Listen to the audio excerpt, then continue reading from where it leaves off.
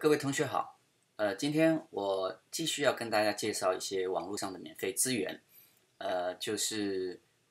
有3D 字幕，还有一些动态的背景图。那么我抓了下来之后，做了一些排列，现在放给大家看一下。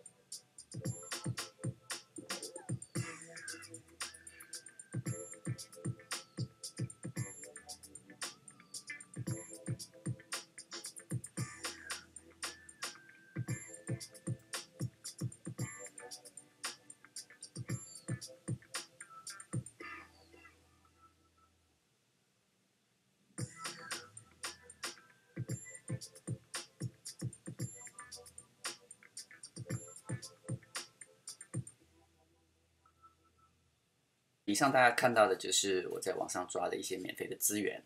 那么那个火车的行进的片段当然是我自己拍的，但是后面那些属于动态的动画的背景，这个是我在网上抓的。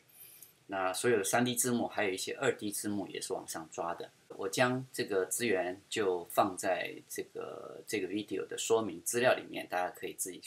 上去下载。那么顺便要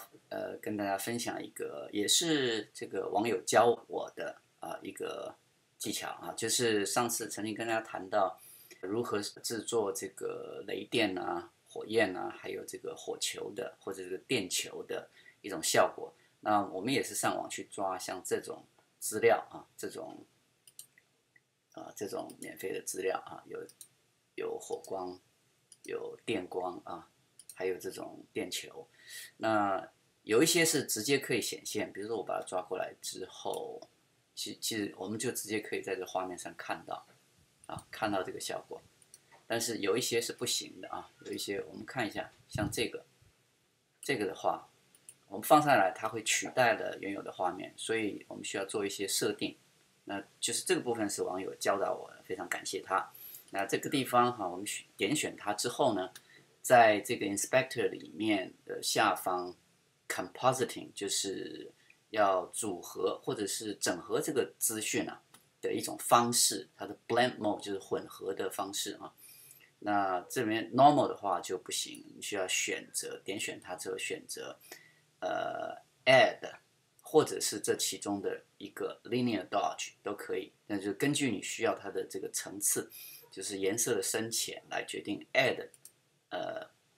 的话看起来效果是最好的啊，但有些情况是需要用 linear dodge 啊，像这个样子，它就可以贴在这个底图的上方啊，我们可以看到这个火球或者这个电球的效果啊。那当我们把这个效果放在素材上的时候呢，这个我们还可以调整它的位置啊，就在这个 Inspector 上方。这个地方，比如说 Scale 是它的比例的大小，放大缩小。